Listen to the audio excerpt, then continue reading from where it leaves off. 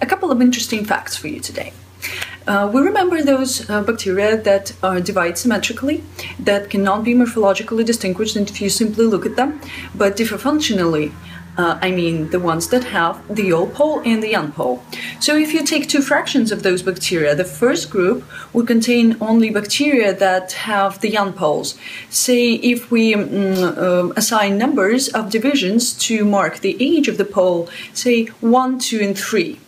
And another fraction would consist of only the bacteria with the O poles, say divisions 5, 6, and 7, or maybe older.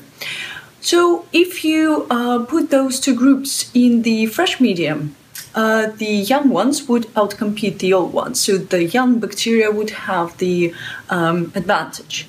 However, if you take the media from after the growth phase of a bacterial colony, so after a large number of bacteria would live in the media and consume a decent amount of nutrients, if you then remove the bacteria and just take the media and put those two groups, then the old group, the bacteria that have the O poles would outcompete the young ones. This is very interesting because apparently those old bacteria are more adapted to the changing environment.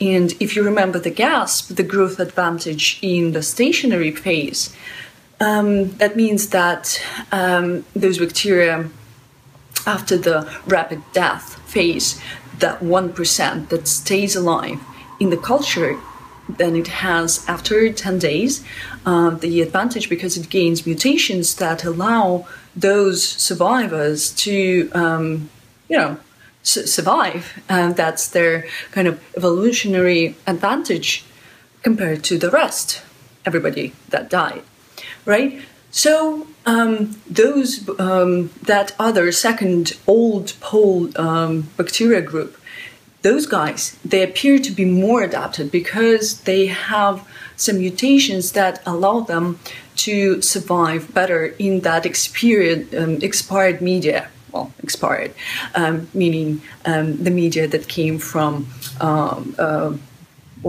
group of bacteria that already lived in it. So that's interesting. It appears to be a kind of a mechanism of survival. So you would acquire new mutations and, be better at living longer. Another interesting fact that I wanted to tell you is that bacteria love glucose. They're just really, they have a sweet tooth. So they love their glucose. If you add glucose to the medium, bacteria would just, they would divide, they would grow, they would love it. And then if you add more glucose, they would love it even more. But if you add too much, they would glycate themselves out of existence. And glycation, it means adding a sugar molecule to a lipid protein. Basically, that glucose would act as a poison, if you will. When it's too much, it would just bind to every molecule that is inside of a bacteria, which would prevent the bacteria from functioning well. So too much sugar is bad for bacteria, probably for you too. Anyways, there is this substance, it's called carnosine. And carnosine is a peptide, it's a small molecule that bears quite significant anti-glycation properties. Basically, it prevents from sugar from binding to the molecules. So if you add that carnosine molecule into the media with high concentration of glucose, the bacteria will not die. This is just something to think about the role of glycation and, in particular,